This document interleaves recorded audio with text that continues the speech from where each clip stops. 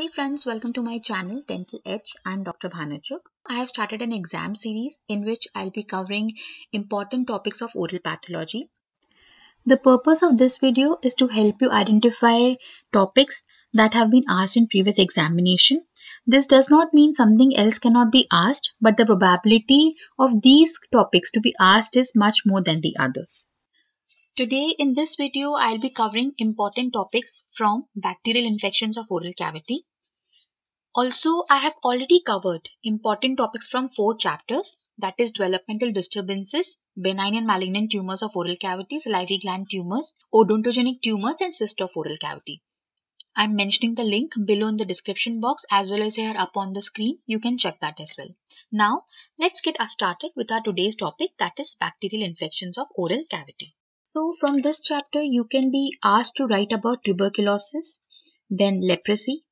Read them completely but pay more attention to oral manifestations as there can be a question to write about oral manifestations of tuberculosis and leprosy. Then actinomycosis, again a commonly asked question.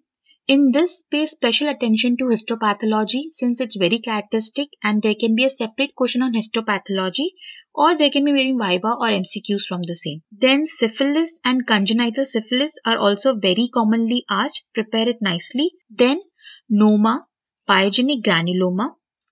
Oral manifestations of scarlet fever and diphtheria are commonly asked as parts of MCQ or fill up the blanks or viva, so prepare it nicely. For example, strawberry tongue is seen in scarlet fever. It's a very specific question. And you should know a little bit about tetanus as it is not very commonly asked question. So friends, we are done with the topic. In the next video, I'll be covering important topics from viral and fungal infections of oral cavity. I have combined these two topics together.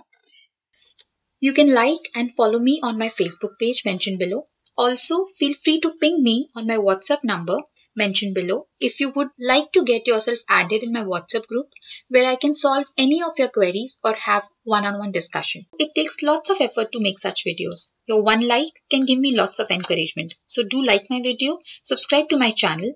So press the bell icon so that every time I upload a new video, you are notified regarding the same. Thank you.